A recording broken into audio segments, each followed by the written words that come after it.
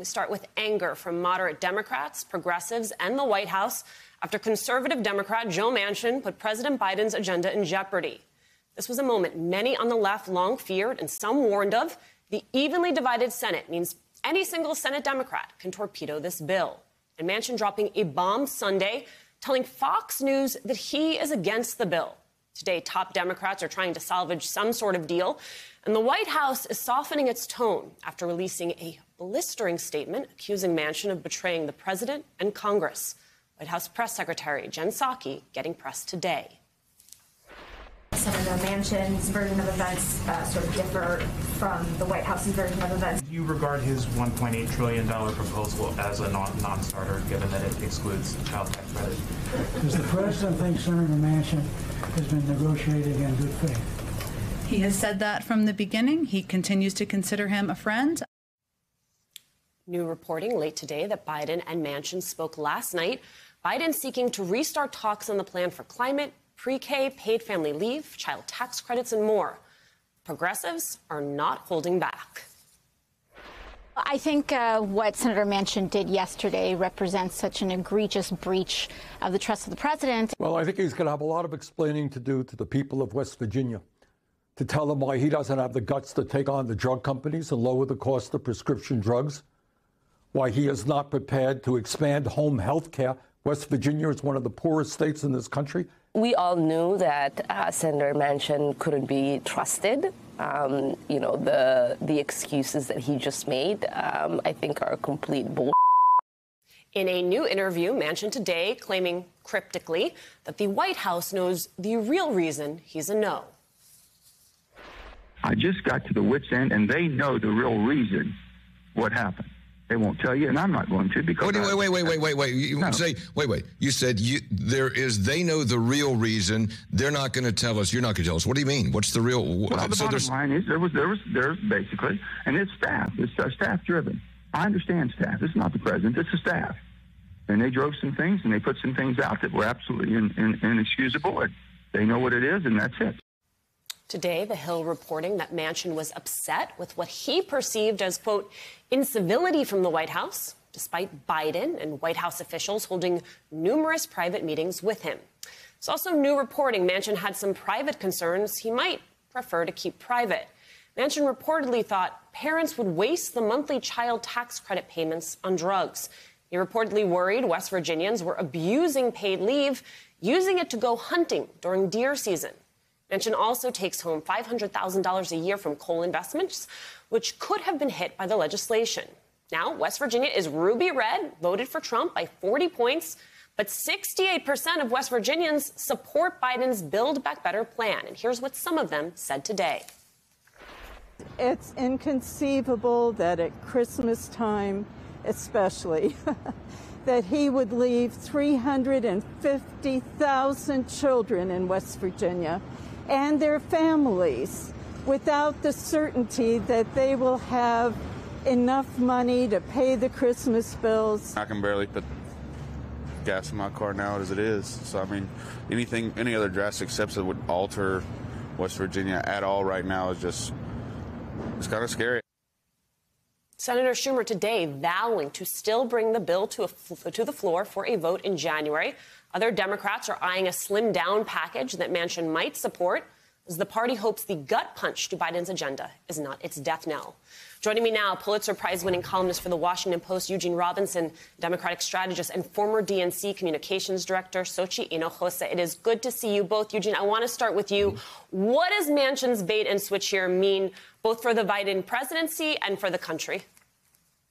Well, first of all, this is not the first time Senator Manchin has moved the goalposts. And so, I wrote a new column on this and said his back must be sore from moving the goalposts so much. I mean, one of the things he's complained about is that it's not fully paid for over a full 10 years. And, it would be if he hadn't put the kibosh on the modest tax increases for corporations and the wealthy that President Biden and the vast majority of Democrats in Congress wanted in the first place. But he didn't want, and so they're not in there. So there's not enough money to pay for it all over 10 years.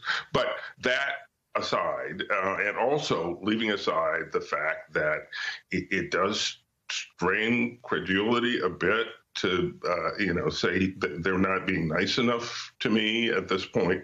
After all the private meetings he's had with the president, he's been, Lord knows they paid a lot of attention to Joe Manchin.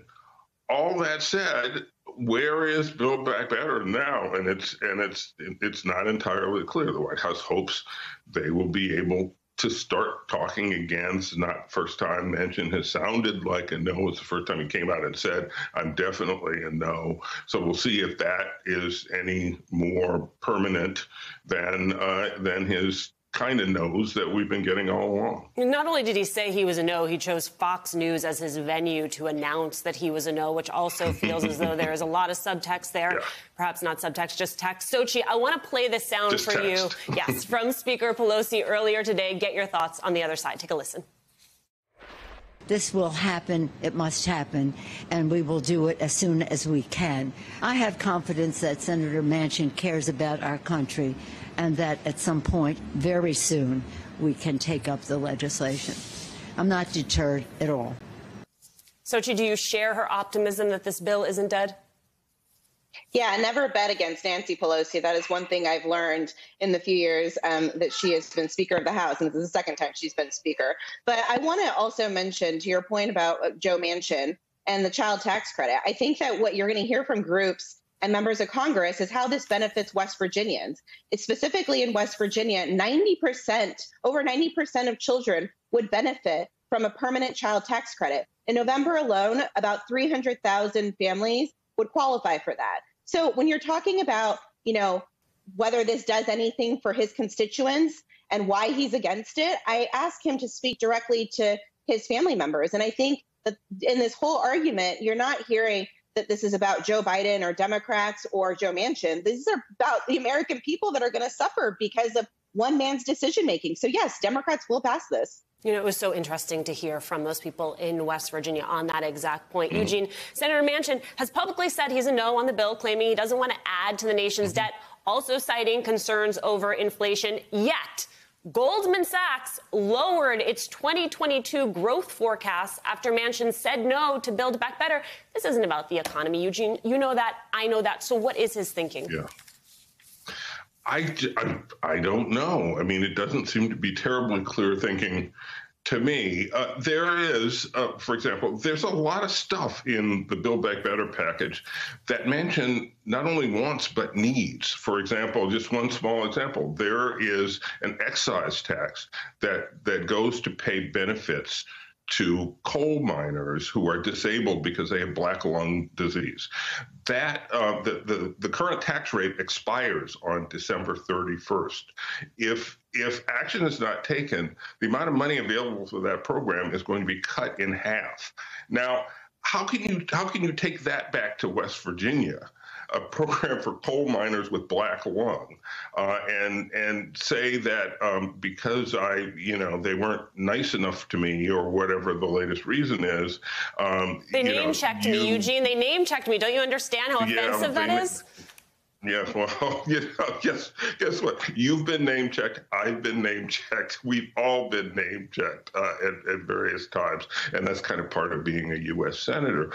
But my point is, there is stuff in there that he's got to have. So how does he sort of climb far enough down from the ledge he's now on so that he can get stuff that he really needs for his constituents? Right. I mean, Sochi, that is what Manchin is up against. Here's, as I understand it, and you'll tell me if I'm wrong, the challenge for Democrats, which is they still need his vote if this does go piecemeal. They still need his vote for voting rights, for filibuster reform. They would need his vote if there were to be a Supreme Court vacancy and then a nominee. What position does all of this put other Democrats in?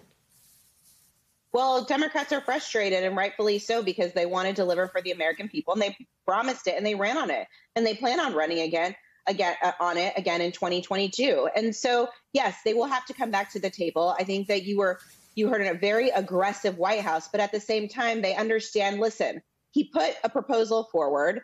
We don't have to go back to square one. But yes, there are a lot of things that we want to deliver for the American people that are non-starters for us. And so it's going to take longer than we expected.